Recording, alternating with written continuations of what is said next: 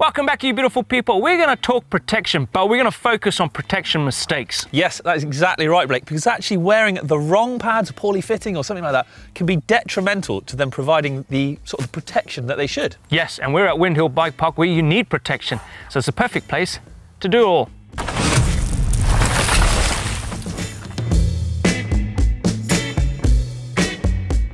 All right, Rich, you ready? Ready to go, mate.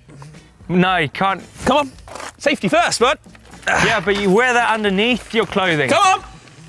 You're going to rip your top or something, you silly sausage. No, you are. That's not with these pads on. Wearing pads on the outside of your clothing. It's an easy mistake to make when you don't know any better, which is understandable. We recommend wearing your pads under the clothing. Why? Because when it comes to a crash, the protection you're wearing on top of your clothing is more likely to move, slip, or not work effectively. Generally, manufacturers have designed the pads to be worn under your riding kit, on the skin, for maximum protection. Wearing the wrong size pads. This, again, is a common mistake to make. Having the wrong size pads kind of defeats the object on wearing pads. Too small and they won't fit as well, or they won't be in the right place. The main one is the cause of discomfort, cutting blood circulation to your muscles, which is not very good. Plus, muscles pump up when you work out, which again, with small pads, can be painful. Too big, on the other hand, blood flow, discomfort, muscle pump, it's not an issue. The issue with big pads is keeping them in place, aka on your knees or if you have elbow pads. They just won't stay in place if you ever have a crash. Plus, if they do stay in place a little, they will just move in an instant when you hit the floor.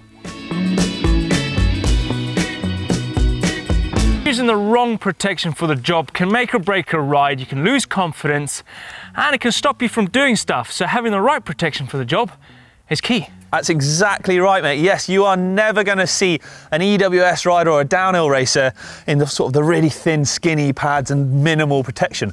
They're always going to be wearing maybe elbow pads, back protectors, and the much chunkier knee pads to take those hits. Yeah, likewise, if you're going on a mellow ride, you're not going to be using all the bells and whistles. You're going to be using the essential kit that you need.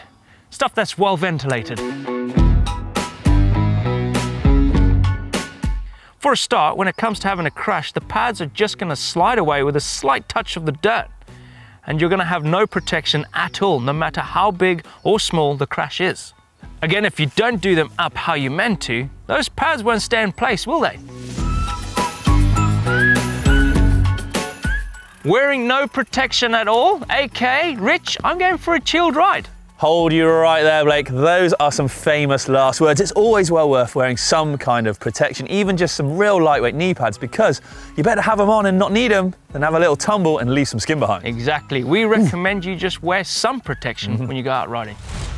So there you go. There's a few common mistakes when it comes to putting on your protection when you go out for a ride.